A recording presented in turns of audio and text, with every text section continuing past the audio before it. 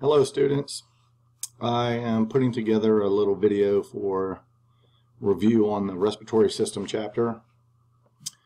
I'm going to try and focus on the physiology, but let's go through some of the basic stuff. The respiratory system is involved with the exchange of gases between your lungs and the blood and the blood and body cells. In order to achieve that, we have to breathe, which is called ventilation. External respiration is the exchange of oxygen and CO2 with the blood and the lungs, more specifically the alveoli predominantly. And then internal respiration is the exchange of gases between the blood and all the body cells. The body cells need the oxygen to make ATP aerobically. We have to, can't live without oxygen. So the cardiovascular system aids in this process by obviously transporting the respiratory gases around the body. Throughout the video, throughout the PowerPoint, you'll notice these links I put in. You're probably familiar with them at this point. Make sure you review them. The little animations are pretty good. The respiratory system is separated into what we call upper and lower respiratory, and we're going to look at those structures in a minute, or at least I'll define what they are. And then we have conducting and respiratory zone structures. Conducting zone structures are all of the structures that allow air to enter and leave the lungs, but no gas exchange occurs. And then the respiratory zone structures, which are pretty much the deep structures in the lung, allow for gas exchange, O2 and CO2. The respiratory system is comprised of the areas that we allow air to come in and out of the lungs, which include your nose and your nasal cavity, our pharynx, which is our throat, the trachea, which is your windpipe, which divides into the bronchial tubes. Primary bronchus goes into each lung, a right primary bronchus to the right lung, and a left primary bronchus into the left lung, and then those bronchi begin to divide and become smaller. The more they divide, they get smaller and smaller to conduct the air into the deep parts of the lung. The upper respiratory system includes your nose, your pharynx, which basically is your throat, and all of the associated structures there. And the lower respiratory system consists of all structures below your larynx, which is your voice box, and then includes a trachea with all of the branching tubes called the bronchial tubes or the bronchi, and then the lungs themselves. The pharynx, which is what we call our throat, is divided into three regions. An area called the nasopharynx, which includes the structures associated with the back of the nasal cavity, including the auditory tubes, the opening of the auditory tube, all the way down to the beginning of the soft palate where the uvula is located, and then the oropharynx, which is typically the back of your throat. You can see that as you look in the mirror and open your mouth, you can see that.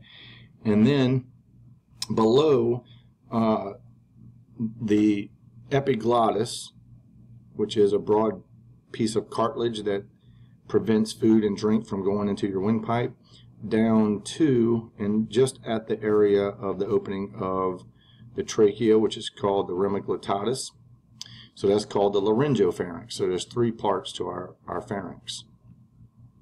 The larynx itself is a box of cartilage, includes the anterior cartilage that we call our Adam's apples, called the thyroid cartilage.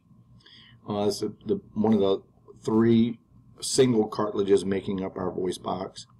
It forms the anterior wall of the voice box. The posterior part of our wall of our voice box is predominantly produced by the cricoid cartilage, which we see here. And then the epiglottis is a broad leaf-shaped piece of cartilage that closes over the opening of your trachea as you swallow food and drink. Here is a diagram showing a cross-section through the cervical region where we see the opening of the trachea right here. It lies anterior to your esophagus, which is the little muscular collapsible tube that lies behind the trachea. This is the tube that we swallow food and drink through. As far as the bronchi are concerned, the trachea will divide into what we call two main primary bronchi, a right one and a left one. The primary bronchi subdivide into secondary bronchi, which are also called lobar bronchi. The lobar bronchi, or secondary bronchi, supply each lobe of the lung. And if you notice, the right lung has 3 lobes: 1 superior lobe, 2 middle lobe, 3 inferior lobe. So the right lung has 3 lobar bronchi. The left lung only has 2 lobes, superior and inferior lobes. So the left lung has 2 lobar bronchi. From that point, the secondary bronchi subdivide into what we call segmental bronchi. They're also referred to as tertiary bronchi, that then subdivide into yet smaller tubes called the bronchioles, and then down to the terminal bronchioles. So here again is the breakdown of the bronchi: the trachea to the primary bronchi, the secondary bronchi, also called lobar, tertiary bronchi called segmental bronchi, bronchioles, and terminal bronchioles. Now, all the way from your nose, when you breathe in through your nose, through your nasal cavity, through the pharynx, it goes through the pharynx, into the trachea, all the way down to the terminal bronchioles, there's no gas exchange whatsoever. So all of those structures are referred to as conducting zone structures. Below the terminal bronchioles, those branches, which include the respiratory bronchioles, will begin the respiratory zone structures. So as far as the conducting zone structures are concerned, you can see I listed them out here. You need to know that these structures only conduct air in and out of the lungs. They don't allow for gas exchange to occur whatsoever. When you're reviewing your PowerPoint, make sure you review that. As far as the anatomy of the lung, just know that the right lung has 3 lobes separated by fissures. You can see there's a horizontal fissure that separates the superior lobe from the middle lobe, and then what we call an oblique fissure, the right oblique fissure separating the middle lobe from the inferior lobe. Since the left lung only has 2 lobes, there's only 1 fissure, and since it runs at an angle, a 45-degree angle like this, is called an oblique fissure, similar to the one on the right lung that we see over here. Whoops, sorry about that. All right, now the alveoli. The alveoli are the primary respiratory zone structures. The respiratory zone structures are listed here, so just let's go back a little bit, and we can see that the conducting zone structures terminate at what we call a terminal bronchiole. Branches from these terminal bronchioles are called respiratory bronchioles. The respiratory bronchioles divide into alveolar ducts that we see here, alveolar sacs, and then down to the alveoli, which is where the majority of the gas exchange occurs. Here's a diagram that shows the terminal bronchiole and then the subsequent respiratory bronchioles that will branch down from that. So from the respiratory bronchioles down all the way to the alveolar sac and the alveoli is where the gas exchange occurs. All of this is microscopic, very, very microscopic. So it's deep in the lungs where we have our gas exchange. Here's a cross-section diagram of an alveolus. And in the alveolus, there are a few things that we need to make note of. Of course, on the test, I'm not going to put a picture of this for identification in the lecture, but nonetheless, the alveolus is this, what in a layman's terms is called the air sac, made up of principally a couple of different types of cells, something called a type 1 alveolar cell.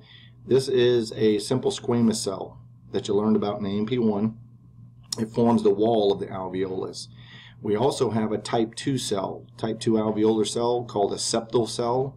The septal cell, or type 2 alveolar cell, produces a secretory product called surfactant, which prevents the alveoli from collapsing down on themselves after we exhale. by reducing the surface tension of the water on the inside of the alveolus. We also have something called a dust cell, which basically is a cuboidal cell. It's called, it's a macrophage, a wandering macrophage called an alveolar macrophage, and it goes around and phagocytizes dirt and debris that we breathe up into our lung. Now we're about to look at also the respiratory membrane. The respiratory membrane includes all of the layers. You see a little capillary here on the outside of the alveolar wall. Includes all the layers that the gases have to be transported through, which includes the type 1 alveolar cell itself. The gases have to go through that cell, and then the basement membrane for the alveolar cell and the capillary. The gases go through that, and then through the endothelial cell of the capillary. So oxygen is going to be loaded into the blood from the alveolus, and CO2 is going to be transported out of the blood into the alveolus so we can exhale that out. This is what we call external respiration, which we're going to get to in a minute. So here are the respiratory membrane structures. Just know them. I listed them in order that they occur, from the inside of the lung down to the inside of the capillary. That's the order in which I listed them in. So just know those layers that make up the respiratory membrane. As far as the blood entering the lung, we should remember that the pulmonary system is composed of arteries carrying deoxygenated blood. The venule system in the pulmonary system carries oxygenated blood. So from the right ventricle, blood is going to be pumped through the pulmonary trunk into pulmonary arteries, and the pulmonary arteries supply blood directly into the lungs. They then branch down to smaller arteries, bronchial arteries, and then what we call the pulmonary arterioles, where the majority of gas exchange will occur at the alveolar capillaries. Blood's going to leave the lung via the pulmonary venule system. So we have smaller veins called venules that then exit the lung as two principal pulmonary veins that then returns that oxygenated blood back to the left atrium so that it can go to the left ventricle, and the left ventricle will then pump the blood back out to the body, the freshly oxygenated blood to all the cells in the body. Now this ventilation perfusion coupling is something of interest, because what this is a way that our body sends more blood to an area of the lung that is more ventilated. So if we have an area of the lung where we don't have as much ventilation, blood will be rerouted away from that area to another area that's more ventilated. So we get vasoconstriction, and in response to hypoxia, which is low oxygen, which will divert the blood from where we don't have much ventilation to the areas where we do have ventilation. This is opposite to what happens out in the body in the systemic circuit. When we have hypoxia occurring in the systemic circuit, the vessels vasodilate to try and increase blood flow to the tissue. It's just the opposite in the lung. Now I'll put in here some tables. I want you to review the structures, the epithelial changes that occur down the different structures, and just their overall special features, what happens in those structures. And so let's talk about pulmonary ventilation. Pulmonary ventilation basically is breathing. So I don't know if you ever thought about how we actually get air to move into and then out of the lungs, through our mouth and nose, down the windpipe, trachea, to in and out of the lungs. Well, air can only move down a pressure gradient. So we have to manipulate the pressure inside of our lung, the intrapulmonic pressure, and in which case, if we can decrease the pressure in the lung below atmospheric pressure. Atmospheric pressure is 760 millimeters of mercury of pressure. So we would have to decrease the pressure in our lungs in order to cause air to go from the atmosphere into the lungs, because we can't change atmospheric pressure. We can change the pressure in our lungs, though, and I'm going to tell you how we do that in a minute. And in order to exhale, to get air to go back out, we have to increase the pressure in the lung just above 760. And here they show 762. So by increasing the pressure in the lung above atmospheric pressure, the air will then move out of the lungs and your system back to the atmosphere. So we actually increase or decrease the pressure in the lung above or below atmospheric pressure to cause expiration or inspiration, respectively. So we're going to talk about that a little bit in a second. Let's see, in pulmonary ventilation, air is going to move between the atmosphere and the alveoli. That's basically breathing. So when air moves into the lungs, it's called inhalation. When air moves out of the lungs, it's called exhalation. And ultimately, we have to have certain skeletal muscles contract and then relax in order to change the pressures in the lungs, which will cause inhalation and exhalation. Those muscles that manipulate the pressures in the lungs when they contract and relax are called respiratory muscles.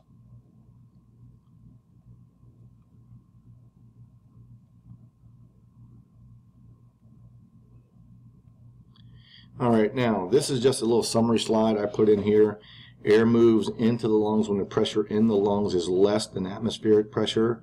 So remember, we can't change atmospheric pressure, but if we can lower the pressure on the inside of the lungs below atmospheric pressure, then the air will move into the lungs. Again, air is going to move down a pressure gradient. In order to exhale, the pressure in the lung has to rise higher or become greater than atmospheric pressure, in which case the air will move from the lungs where the pressure is higher to the atmosphere where the pressure is lower. So let's talk about how we decrease pressure to inhale or increase pressure in the lung to exhale.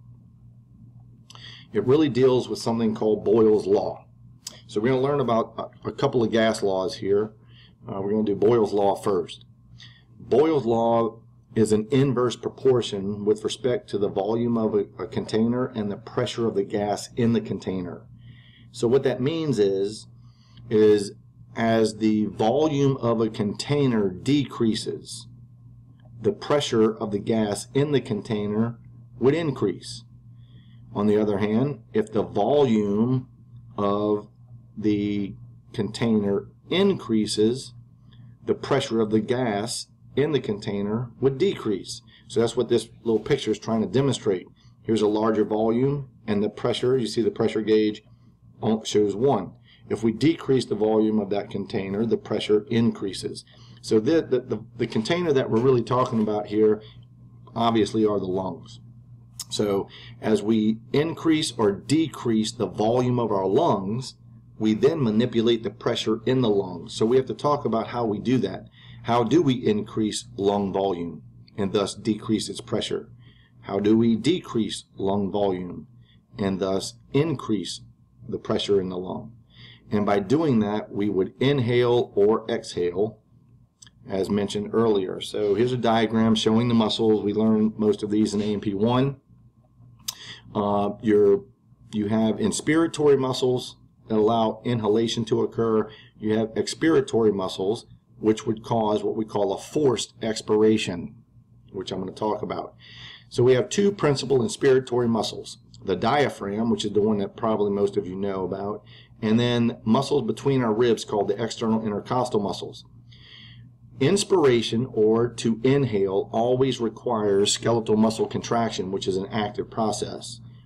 So muscles have to contract always in order for us to inhale. So the diaphragm would contract, the external intercostal muscles will contract, and by contracting these muscles, we actually increase thoracic volume, which increases lung volume.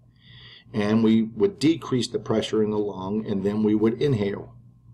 On the other hand, in order to exhale, we don't necessarily have to contract muscles. All we have to do is just relax the inspiratory muscles that we contracted. And by doing that, it would decrease lung volume, thoracic volume, which would decrease lung volume, and increase the pressure in the lung, and thus cause air to move out, which we call exhalation or expiration. So the muscles on this side over here, which are referred to as the expiratory muscles, are muscles that we can contract if we want to have a forced expiration. So if you are running on a treadmill and you are breathing in very deeply and breathing out very deeply, that will require accessory muscles to contract and relax to increase and decrease the volumes of our lung even more than normal. That will change the pressure gradient to allow more air to enter or leave the lungs. So for instance, when you're breathing in deeply, we have accessory muscles of inhalation or inspiration, which includes muscles you might recognize: the sternocleidomastoid, the scalenese, and a muscle that's not on here, the pectoralis minor muscle. Those muscles contract and increase thoracic cavity volume even more than normal, which decreases lung volume even more than normal, which allows more air to enter the lung as we breathe in. The expiratory muscles, when they contract, they typically just decrease thoracic cavity volume a lot more than normal, which increases the pressure in the lung more than normal. And if you increase the pressure in the lungs more than normal during what we call normal quiet breathing, you're going to exhale more air out. And that allows for deeper inhalation and exhalation. Here I just want you to know some definitions concerning breathing. So make sure you know that. Eupnea is normal breathing. Apnea, you might have heard of sleep apnea. Apnea is where we temporarily stop breathing. Dyspnea is difficult breathing. Tachypnea is rapid breathing. And then coastal breathing and diaphragmatic breathing are labored type breathing events, which can be observed on your patient. A coastal breathing event is where you see the rib cage bounding outward as the patient is laying there. The rib cage moves up and down a lot more than normal. And in diaphragmatic breathing, the diaphragm contracts harder than normal, so the abdomen rises more than normal during that breathing event. Now let's talk about oxygen and carbon dioxide exchange and how we're going to transport these gases. There's another gas law called Dalton's law. And Dalton's law talks about the fact that a gas that is made up of multiple different types of gases, like our atmospheric air, has more than just oxygen in it. There's water vapor, there's oxygen and nitrogen, nitrogen being the most concentrated gas in the atmospheric air. We have oxygen, some CO2, some nitrogen, and some water vapor. All of that's in the air. So Dalton came up with a way to calculate the individual pressure of a gas and a mixed gas. So I just said earlier that the atmospheric pressure, and I didn't say it was at sea level, it is at sea level. The atmospheric pressure at sea level is 760 millimeters of mercury of pressure. However, since that atmospheric air is made up of oxygen and CO2, nitrogen, and water, excuse me, what amount of this 760 millimeters of mercury of pressure is attributed to oxygen, or to CO2, or to nitrogen, or to water? So this brings up the concept of what we call a partial pressure. And we're going to have to know what the partial pressure of the gases are, so we know where the gases are going to move in the body. Because the gases can only ever move down a pressure gradient. Just like atmospheric air can only move down a pressure gradient, so can the individual gases move from point A to point B down their own partial pressure gradient. So if we know the percentage of the gas in a mixed gas, for instance, oxygen is about 21%. You don't have to know the actual percentage, but let's say it's 21%. Make it easy, we could say 20%. But all you have to do is take the percentage of the total pressure of the gas, and you end up with the individual pressure of the gas. And if we add up all of the individual partial pressures of the gases, you then come up with the total pressure of the gas. In this case, at sea level, it's 760 millimeters of mercury of pressure. So in our body, when we're talking about gas exchange with regards to oxygen and CO2, we're not going to be dealing with these numbers. We're going to be dealing with some other numbers, so we're going to look at that in a minute. And that's going to deal with internal and external respiration to determine which direction the gases will move. So external respiration is nothing more than the exchange of oxygen and CO2 with the blood and the alveoli in the lungs. So you're exchanging O2 for CO2. You load the blood with oxygen, you remove CO2 from the blood at the alveoli, and that's called external respiration. Internal respiration is the exchange of oxygen and CO2 from the blood to the body cells and all the tissues in the body. And in this case, the CO2 is going to move from the tissue cell into the blood, and oxygen is going to move from the blood into the body cell that needs it to make ATP aerobically. A couple little links I want you to check out for gas exchange, and here's what it looks like very generically. The top part of this picture represents external respiration. Here's the alveoli up here, the alveolar sac. So of course we want oxygen to go from freshly inhaled air into the blood, and we want the CO2 to leave the blood to go into the alveoli so we can exhale it out. That's called external respiration. Internal respiration is where the oxygen moves from the blood into the cell so the cell can use it, and the cell then produces CO2 as a waste product of aerobic respiration, and that CO2 is going to then move into the blood so we can ultimately exhale it out. Alright, so as far as the gases being transported in the blood, we need to know how they're transported. Oxygen is the simplest case, because we learned about hemoglobin in the blood chapter already. Only about 1.5% of all the oxygen that is loaded in the blood at external respiration is transported dissolved in plasma. So some of that stays dissolved in plasma, but you notice it's not a lot, not a big number, because oxygen does not like to stay dissolved in water. So the majority of the oxygen goes from the plasma as it's entering the blood into the red blood cell, where it binds to the iron on the heme group of hemoglobin. So hemoglobin is going to transport about 98.5% of the oxygen carried in the blood. CO2 is transported in the blood in three ways. As the CO2 enters the blood at internal respiration from all the body cells, about 7% stays dissolved in plasma.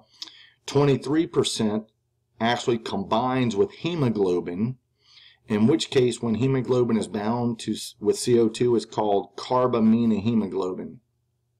So about 23% is actually transported on hemoglobin, although it's not transported on the heme group. The majority of all the CO2 though is converted into bicarbonate. About 70% of the CO2 is converted into bicarbonate, which is HCO3, and that should be, it's an anion. It should have a negative charge right here. So it should be HCO3 minus, because bicarbonate is an anion. Again, watch these animations. It's going to help you out. So here's our picture again showing external respiration at the top, internal respiration at the bottom. Here they show CO2 is going to be leaving. 70% is going to leave as bicarbonate is converted back down to CO2. I know they show it leaving directly like this, but that bicarbonate re-enters the red blood cell and is converted back to CO2. And I'll talk about that later, and if I don't get to that, I'll try and post something else on that chemical reaction. CO2 bound to hemoglobin leaves hemoglobin, so it leaves about 23%. And then there was only about 7% dissolved in the plasma, so it leaves, gets into the alveoli, and we're going to exhale that out. About 1.5% of oxygen as is loaded in the blood just stays dissolved in the blood, plasma, and the rest of it, 98.5% or so, goes directly into the red blood cell where it binds to hemoglobin and is transported on hemoglobin. Down here at internal respiration, the oxygen will diffuse either from the plasma and or from the hemoglobin to get into the body cell, and the CO2 is going to then enter the blood. 7% stays dissolved in the plasma, 23% binds the hemoglobin, and 70% is converted into bicarbonate. Now, once we have oxygen loaded in the blood, it's being predominantly transported by hemoglobin. We're ultimately going to have to get that oxygen to be unloaded from hemoglobin so the body cells can use it. So when two molecules are attracted to each other to bind together, it's what we call affinity. So the affinity or the attractiveness of hemoglobin to oxygen, that is, how much will it like to bind to hemoglobin, depends on several different factors. It depends on how much oxygen we have, which this is called the partial pressure of oxygen, what the pH is, what the temperature is, the amount of an intermediate from glycolysis, which is referred to as bis-phosphoglycerate, how much of that we have, and then the type of hemoglobin, because we have adult hemoglobin and we have fetal hemoglobin that we have to talk about. Okay, so we have to discuss these dissociation curves. So what we're looking at here in the next couple slides are some curves that represent the amount of oxygen that is saturated or bound to hemoglobin. So we can see that over here. You can see the percent saturation of hemoglobin up to between 90 and 100% on this side, and then the partial pressure of oxygen down here at the bottom. So if we look at this curve in the middle, this is called a standardized curve. And what that means is that it's a whole bunch of sets of data had been collected so that we know at any partial pressure of oxygen the actual saturation of oxygen on hemoglobin. For instance, you notice down here, if oxygen is at 100 millimeters of mercury of pressure in the blood, which is typical of freshly oxygenated arterial blood, about 100 millimeters of mercury of pressure. If we read up to the curve, we then would see what the percent saturation of oxygen is to hemoglobin, which is right about 100%. Actually, it might be a little less, but let's just say 100 to make it easy. But then, if we notice these other lines that go up to our curve, 40 millimeters of mercury of pressure, in deoxygenated blood, blood that has left the tissue already and the cells took out the oxygen they need, the oxygen saturation, or I'm sorry, the partial pressure of oxygen in that blood is about 40 millimeters of mercury of pressure. So this is just your deoxygenated blood at rest, not somebody running on a treadmill, but them just sitting down, not using their muscles or relaxing. What we call deoxygenated blood, the blood has about 40 millimeters of mercury of pressure of oxygen in it. So if we read up to the standardized curve, we'll notice then even what we call deoxygenated blood still is saturated with oxygen up to 75%.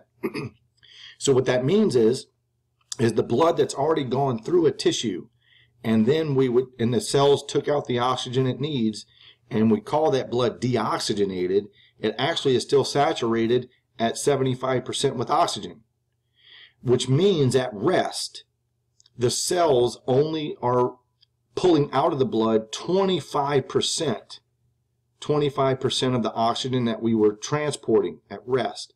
But notice this other curve, really between 20 and 30 millimeters of mercury of pressure is the pressure of partial pressure of oxygen in blood if we're vigorously working out. So if you're vigorously working out and you're sending that more oxygenated blood to your muscles are going to remove more oxygen that they need because they're working out, and the partial pressure drops. And if we read up to the curve, then you can see then at vigorously working out, what we call deoxygenated blood is now saturated at about 35%. So I can actually get two pieces of information off of this chart. I can see directly that the deoxygenated blood, if I'm working out vigorously, my red blood cells, hemoglobin, is still only saturated at 35%.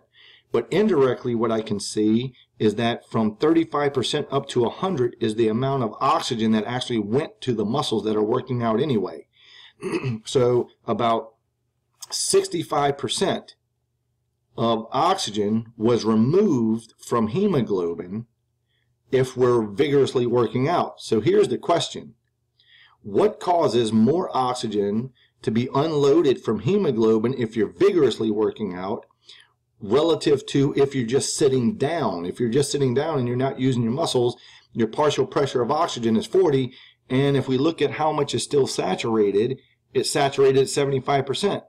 So what caused this extra oxygen to be unloaded from hemoglobin if we're vigorously working out? And that's what we actually are getting into.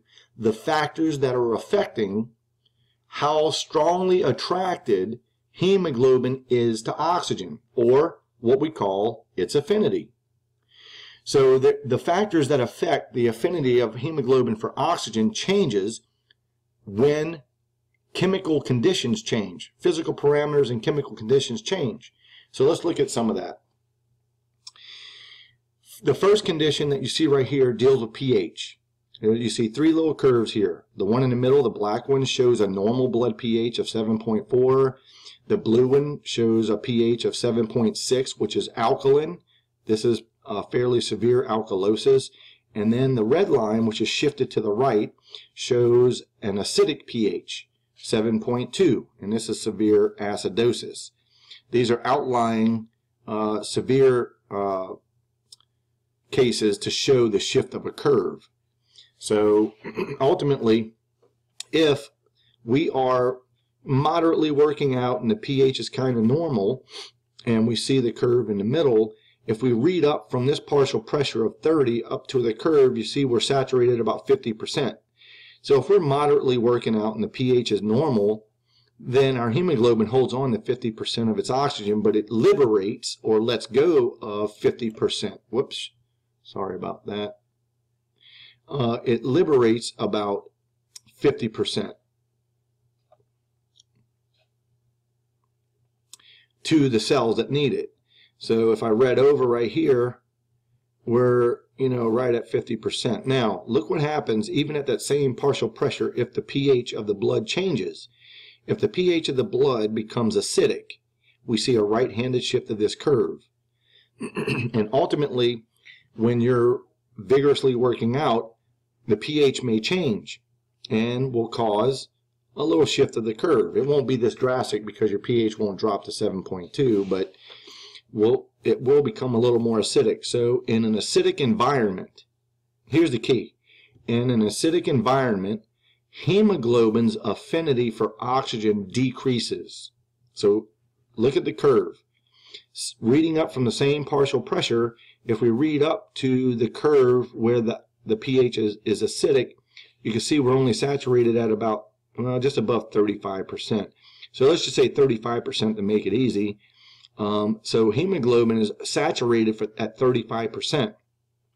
But that means then that hemoglobin let go of 65% to get to the cells. So in an acidic environment, hemoglobin lets go of more oxygen. So what that means is, in an acidic environment, the affinity of hemoglobin for oxygen goes down. The opposite is true if the pH rises and the blood becomes alkaline. There's a left-handed shift of the curve. In a left-handed shift of the curve, if we read up, you can see at that same partial pressure of oxygen, hemoglobin is saturated at 65%, and it only lets go of 35%, which means at an alkaline condition or a high pH, the affinity of hemoglobin for oxygen actually goes up. It likes to hold on to oxygen more strongly in an alkaline environment. It's just the opposite in a low pH environment. Hemoglobin's affinity goes down and dissociation of oxygen increases from hemoglobin. The same holds true if we consider the partial pressure of CO2. How much CO2 is in the blood means something. So our normal amount of CO2 is represented by the black curve. If we have too much CO2 in the blood, as when you first start working out vigorously, the CO2 starts to build up. Then you see a right-handed shift of the curve. And in a low PCO2 environment, we have a left-handed shift of the curve. So it looks very similar to the pH condition. In fact, they're very much related. So ultimately, if you're vigorously working out, we read up, the amount of CO2 starts to build up. The muscle cells are making more CO2. And we see that hemoglobin is only saturated at right about 35%, which means when CO2 levels get high, the affinity for hemoglobin to oxygen goes down, and the dissociation of oxygen from hemoglobin goes up. So hemoglobin actually let go of 65% in a high PCO2 environment. In a low PCO2 environment, the affinity of hemoglobin for oxygen actually increases, which means it holds on to more oxygen, and less oxygen dissociates from the hemoglobin. So you can see these chemical parameters actually change how strongly hemoglobin is attracted to oxygen. So again, in the conditions that decrease hemoglobin's affinity for oxygen, as in low blood pH or high PCO2, the dissociation of oxygen from hemoglobin increases. And in conditions where the affinity of hemoglobin to oxygen increases, as in high pH or low PCO2, the dissociation of oxygen from hemoglobin actually decreases. So it's an inverse. Anything that causes affinity of hemoglobin for oxygen to increase decreases dissociation of oxygen, and anything that decreases the affinity of hemoglobin for oxygen increases the dissociation of oxygen from the hemoglobin molecule. Excuse me. So here is another parameter. It's not a chemical parameter, but it's a physical parameter, our temperature, our body temperature. In the very middle, you see our normal body temperature, 37 degrees C or 98.6 degrees Fahrenheit. And of course, the outlying curves, you wouldn't be living, but they show a drastic change so that we could see a separation in the curve, because the curves actually separate very slowly. So you can see then, if we read up from any one of these partial pressures, say from partial pressure of 30 up to our normal body temperature, then we only are saturated at about 50%. So this is when we're working out. If you're at rest, we read up from 40, it should be right around 70 to 75%, which in this curve kind of shows that. So our normal body temperature would show the normal distribution and transport of oxygen on hemoglobin, and thus its dissociation to the cells in the body.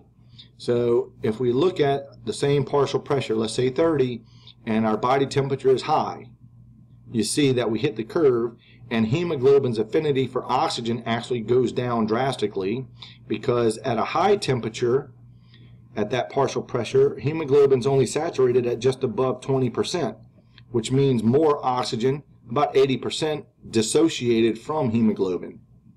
So when we get hot, hemoglobin lets go of more oxygen, which is different from if we are cold. Body temperature goes down, you read all the way up to that chart, that curve, you can see that the affinity for hemoglobin goes up because hemoglobin is still saturated with 80% or so of oxygen, and it only lets go of about 20%. So as the temperature rises, the affinity of hemoglobin for oxygen goes down, and thus we increase dissociation of oxygen. As the temperature decreases, the affinity of hemoglobin for oxygen goes up, and we decrease the dissociation of oxygen from hemoglobin. We then deal with also fetal and maternal hemoglobin. As it turns out, fetal hemoglobin is a little different from maternal hemoglobin, or what we call adult hemoglobin, and the differences there actually include the ability of hemoglobin to bind to, has the ability to bind to bisphosphoglycerate. So fetal hemoglobin actually binds less BPG than maternal hemoglobin does. If hemoglobin has more BPG bound to it, the affinity of hemoglobin for oxygen goes down, and thus dissociation goes up. So since fetal hemoglobin does not like to bind to BPG, it has a higher affinity for oxygen. So the oxygen is more strongly attracted from the mom's blood, the maternal blood, across the placenta to the fetal blood. And that way the fetus can receive a good bit of oxygen. So that deals with bisphosphoglycerate. Fetal hemoglobin does not like to bind to BPG, which increases hemoglobin's affinity for oxygen, whereas adult hemoglobin can bind BPG more strongly and thus decrease its affinity for oxygen and thus increase oxygen dissociation from hemoglobin, which can go to the cells that need it. All right, so let's look at this chemistry I was referring to before. We have to learn the carbonic acid cycle. So if you haven't looked at this yet, which you should have already, but if not, we need to consider the chemistry here. So the top picture represents the external respiration, the exchange of gases between the blood and the alveoli of the lung. The bottom picture represents the exchange of gases between the blood and the body cells. So let's start down here with internal respiration. Here's the body cell. The body cells are constantly making CO2 as a waste product of aerobic respiration, and so CO2 is going to diffuse from the cell through the extracellular fluid. Excuse me, I'm sorry. The CO2 is going to diffuse from the body cells into the extracellular fluid across the capillary wall into the plasma. Now, there's three fates of this CO2. They don't show one of them, but some of the CO2, about 7% of the CO2, will just stay dissolved in the plasma and will flow with the blood through the plasma. 93%, the rest of it, of the CO2, actually enters the red blood cell. 23% of that 93% is going to bind to hemoglobin, which we call carbaminohemoglobin, and they show that right here as CO2 binds to hemoglobin, and now this hemoglobin bound CO2 is called carbaminohemoglobin. 70% of that 93%, so the rest of the CO2, is going to enter into this chemical reaction. CO2 is going to bind with water in the presence of carbonic anhydrase to form carbonic acid, which is H2CO3. And that acid dissociates into bicarbonate, which is HCO3 minus, it's an anion, and hydrogen ion, which is a cation. The hydrogen, which is basically acid, binds to hemoglobin and makes the hemoglobin acidic. And if you remember our dissociation chart earlier, acid environments cause oxygen to dissociate more freely from hemoglobin, because in an acid environment, the affinity of hemoglobin for oxygen goes down. So this reaction actually helps promote oxygen dissociation that then can go into the cell that needs it to do work. That's doing work. They need it to perform aerobic respiration to make ATP. The bicarbonate that is being made is actually going to leave the red blood cell. It actually does so through an exchanger that they're not showing on the picture, but as we lose a bicarbonate right here, a chloride also is exchanged and it enters the red blood cell. So for one bicarbonate leaving, one chloride enters the red blood cell. This is called the chloride shift. Now these ions don't move across the plasma membrane directly. They actually move through an exchanger, which is not being shown. It's basically a transporter. So let's look at, now we are transporting CO2 in the blood, 7% dissolved in the plasma, 23% bound to hemoglobin, and 70% in the form of bicarbonate that is now flowing in plasma. Look what happens at external respiration. When you breathe in, you want the oxygen to be loaded into the blood, so oxygen will go from the lungs into the blood, where some of it will stay dissolved in plasma, only about 1.5% or so. 98.5% actually enters the red blood cell. And in a high partial pressure environment, the hemoglobin lets go of the hydrogen ion that was bound to it. So now oxygen binds to hemoglobin, which kicks the hydrogen off. The bicarbonate re-enters the red blood cell in exchange for a chloride leaving. This is called a reversal of the chloride shift. One bicarbonate enters, one chloride leaves, and that's a reversal of the original chloride shift that we saw at internal respiration. So when the bicarbonate enters the red blood cell, it combines with the hydrogen that was removed from hemoglobin. It reforms carbonic acid, which is dissociated back down to CO2 and water with the activity of this enzyme, carbonic anhydrase. During that time, we also have CO2 that is going to be going down its partial pressure gradient. So it's going to be removed from hemoglobin and go into the lungs, and we're going to exhale that out. So this is the chemistry behind how the gases are exchanged. If you have any questions about that, you can just send me an email on that, and I will try and answer them as quickly as possible. Now, let's talk about the control of respiration a little bit. We have cortical influences on controlling how we breathe, our breathing patterns. That is your cerebral cortex is what I'm referring to. And so you basically can say, I want to hold my breath. And you hold your breath. Or you can hyperventilate. You can breathe faster than normal. So while you're conscious, you have control over that. But we also have receptors that will have inputs into what we call our respiratory centers in our medulla and in our brain, in the brainstem. So chemoreceptors actually monitor the chemistry of our blood and or the chemistry of cerebrospinal fluid. There are chemoreceptors in the central nervous system in the brainstem. They're called central chemoreceptors. They monitor CO2 and pH predominantly. Peripheral chemoreceptors, which are found in large blood vessels like your aorta, like the aortic arch, and your carotid arteries at the base of them, actually monitor how much oxygen's in the blood, how much CO2's in the blood, and pH. So you need to watch the little animation on the regulation of ventilation. But let's talk about these conditions. So the chemoreceptors are monitoring chemical changes in our blood. So let's talk about that for a second. When someone starts to work out running on a treadmill, they're going to breathe deeper and faster. That's pretty much common sense.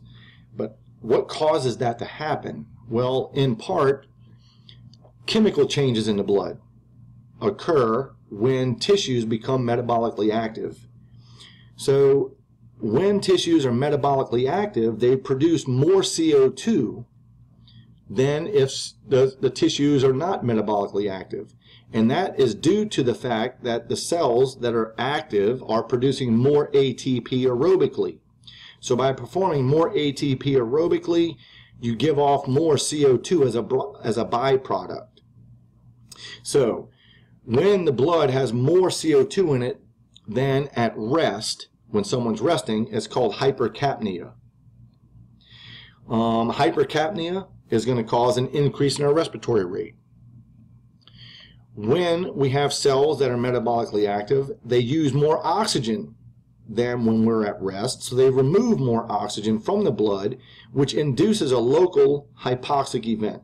So as the tissue starts to decrease its oxygen load, which is called hypoxia, that's going to stimulate the respiratory centers to cause an increase in our respiratory rate as well, so we can load the blood faster with oxygen. And then we come to pH.